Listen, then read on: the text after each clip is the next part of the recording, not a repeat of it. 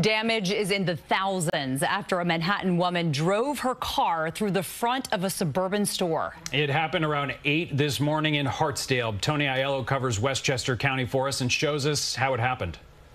Surveillance video shows a white SUV backing into a dumpster and then accelerating in reverse right through the plate glass windows of a mattress store, shattering glass and the nerves of passenger Nate Brown.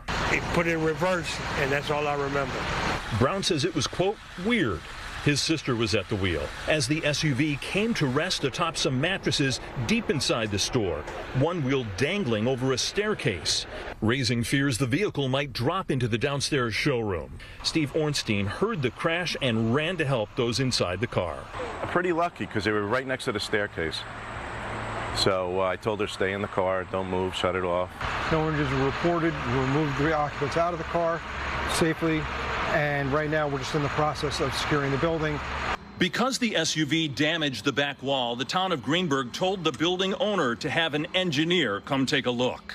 Firefighters used cables and pulleys to move the SUV away from the staircase before a tow truck pulled it out of the store. Anna Nunez is the manager. Once they figure out the damage, then they'll, know more or less how long is it going to take. Personally, I don't think the store is going to be open before Labor Day. In Hartsdale, Westchester County, Tony Aiello, CBS News, New York.